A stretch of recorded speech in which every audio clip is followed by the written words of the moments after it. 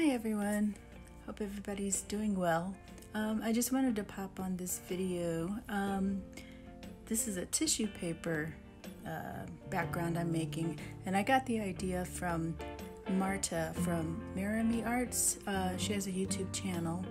I think she did this video several years ago, but anyways, it looked like a really cool project and I wanted to try it, and I really like the way it turned out, so hopefully it'll be some inspiration for you as well. I'll try to get the link in the description. So enjoy the process.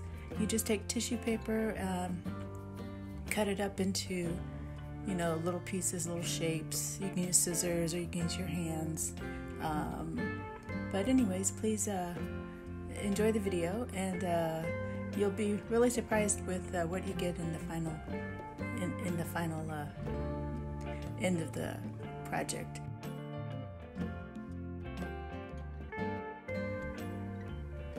Yeah, so you're going to take the tissue paper that you've cut shapes, and you're going to place it on a piece of watercolor paper. You want to wet the background and then start laying down the pieces in all different random areas, and just keep the surface wet. And once you finally finish that, then you want to let it dry before you come back and peel off the tissue paper. So enjoy.